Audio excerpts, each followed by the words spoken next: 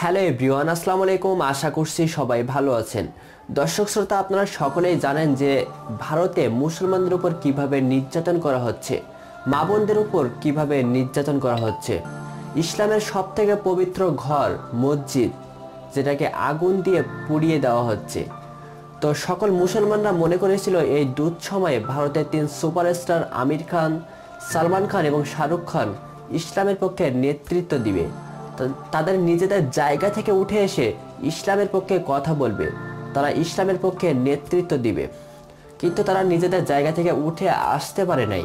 পরবর্তীতে শাহরুখ খান একটি stage show বা একটি গানের অনুষ্ঠানে বলেছেন যে আমাদের নিজেদের কোনো ধর্ম নেই বা ধর্ম থাকা উচিত না। ইসলামের এই যে প্রতিদিন নিয়ম নামাজ পড়া, এটি আমি ভালোবাসি না, কিন্তু একজন মুসলমান হিসেবে ইসলামকে ভালোবাসি, শ্রদ্ধা করি। আমার সন্তান এবং আমার স্ত্রী হিন্দু, আমি নিজেকে হিন্দুস্তান হিসেবে পরিচয় দিতে স্বাচ্ছন্দ্য বোধ করি।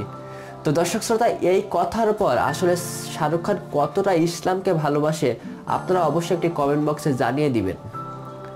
তো দর্শক, এই দুঃসময়ে শাহরুখ খান আসলে ইসলামের পক্ষে নেতৃত্ব দিল না, বরং এমন একটি কথা বলল।